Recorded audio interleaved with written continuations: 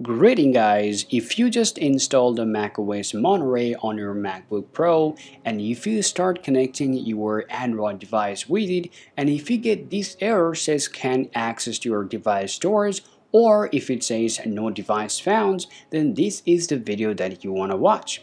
Because in this video, we're going to go ahead and show you the complete process on how you can solve this problem and how you can get your Android device up and running and connected with your M1 MacBook Pro.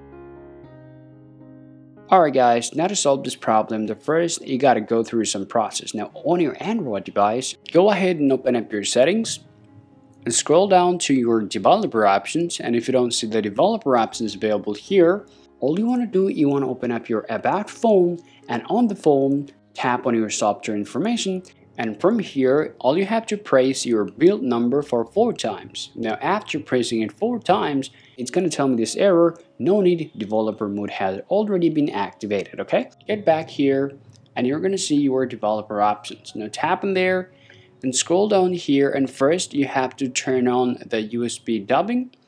Click OK and scroll down here and choose this option. Just hit allow, and right afterward you need to choose this option called USB configuration.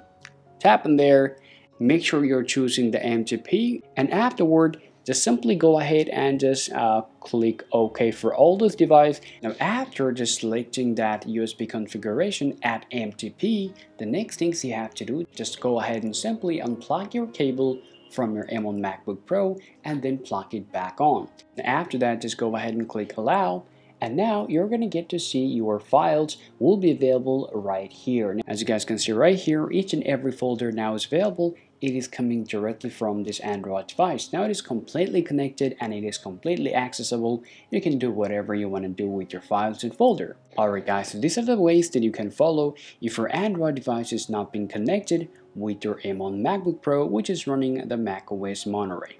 Hope you find this video useful. If so, leave a like and subscribe to the channel. Thanks for watching, and I'll talk to you later.